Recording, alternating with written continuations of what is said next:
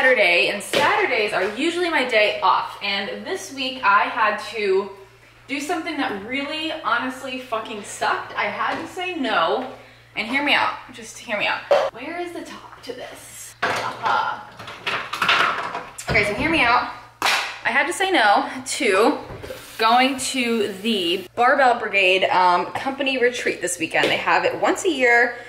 They usually have a couple of other things during the year, but they had a plan for like months. And this month was just one of those months where I was so overwhelmed. I had no time to myself. For an introvert type of person, if you have no alone time, like literally like this video and comment below if you agree. I'm taking 2 scoops of this because why not? If you agree that if you don't get your alone time and your personal space and you have that like mental space to just, this is not the right time, to just be yourself, to not talk to humans, to not have anything to do or anyone to respond to aside from yourself, this is not the right top either. We're just gonna mix this up.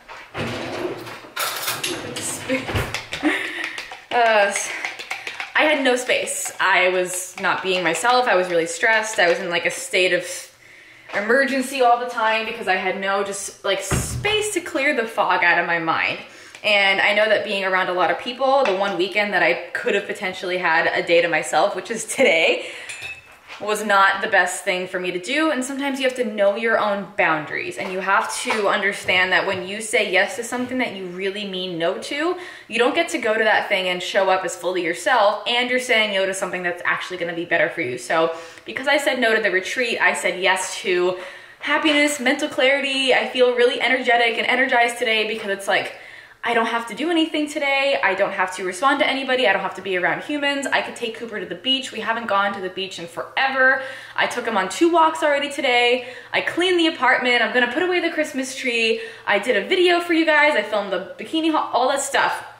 Wouldn't have been able to do it. It would have just really messed me up. So if you're thinking about anything that you, oh, I also did a podcast on setting boundaries. So I'm gonna end this talk, go listen to the podcast, but watch the rest of this video first because we're gonna go work out.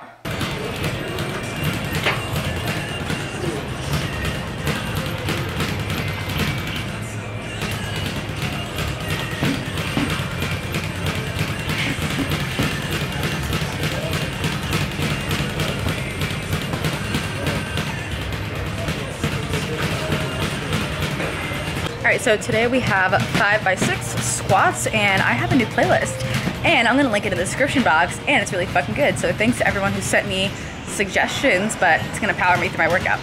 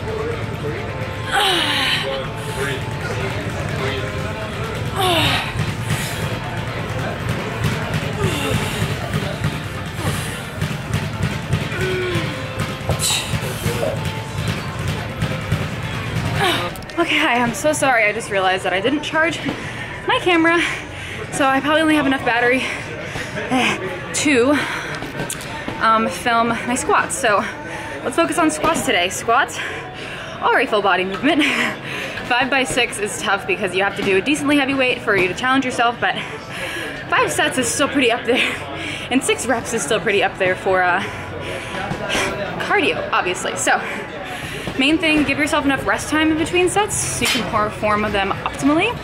Make sure you're using the squat as a full body exercise. So you're not just using your legs, you're using your grip, your forearms, your back, tightening your back, your core, your feet, all the way through your body. you keep everything tight, it'll be so much easier for you to actually perform each rep separately. And breathing in between the reps. So doing 1 rep at a time, stopping and breathing at the top. So let's finish these squats and I'll catch you guys when I charge my camera.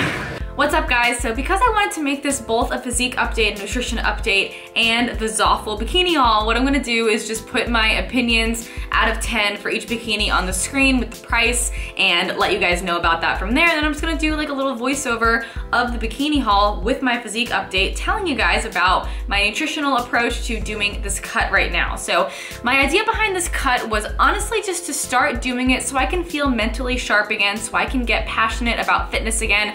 Over the last year or so, I got so passionate about my business that I kind of lost my excitement for fitness because I just didn't really have the bandwidth to care so heavily about 2 different things. So I really wanted to get back into it and just ignite my fire again and get my passion back. So my way of doing that is to just go on a little mini cut. I've been really healthy, really excited with intuitive eating, and I've been eating more plant-based. I'm not 100% plant-based, but I will be showing you guys a couple of different meals and stuff here and there that I like making. If you follow my Instagram stories, I try to do that as much as I can.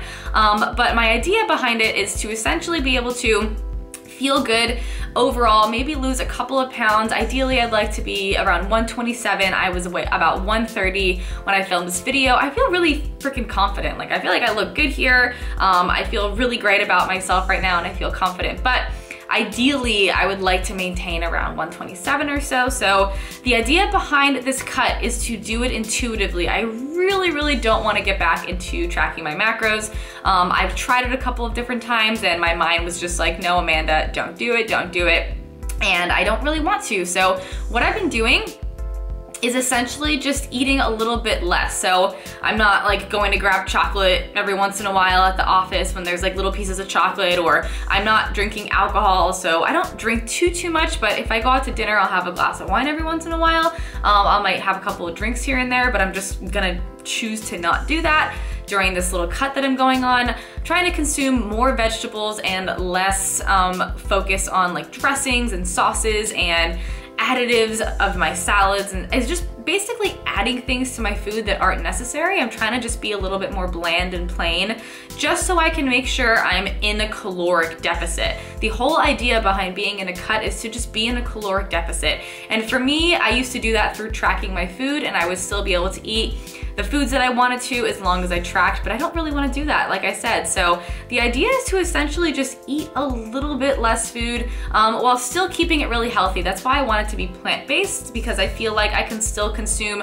a good bit of carbs. Essentially, you're just replacing a little bit of carbs with a little bit of protein. And I'm eating less meat, which feels really great, honestly. I honestly, truly love it. But the idea behind that is so I can eat a little bit more carbs. I feel really great when I run on carbohydrates, moderate fat, moderate protein. So if I were to guess, I'm probably consuming around 150 grams of carbs, maybe a little bit more or less some days, 100-ish grams of protein, maybe a little bit less than that, maybe like 85, 90 or so, and then probably between 45 and 50 grams of fat, because most plant-based protein sources have carbohydrates and fat in them also. That was a huge fear of mine, going plant-based with tracking macros, because I didn't want my protein sources to also have carb and fat in them. I used to just separate everything out because I used to be really low carb, and now I'm kind of just not thinking about the food, just more so the calories and the quality. Calories and quality are what I'm really focusing on right now. So I'm trying to do cardio more often too. So not only am I sticking with training with Tito, my trainer, which we do high intensity cardio during our sessions once a week, but I'm also focusing on doing 2 cardio sessions a week, which are gonna be between 30 to 40 minutes or so. I'm in my head thinking that those are biking to and from the gym, which takes a good 20-25 minutes to there and back, which is pretty low intensity, I would say, low to moderate intensity. But if I don't get to go to the gym on my bike, which every couple of weeks I'm traveling and doing different things, over the next few weeks, I'll probably just go ahead and go on the treadmill or do something along those lines to get that cardio in.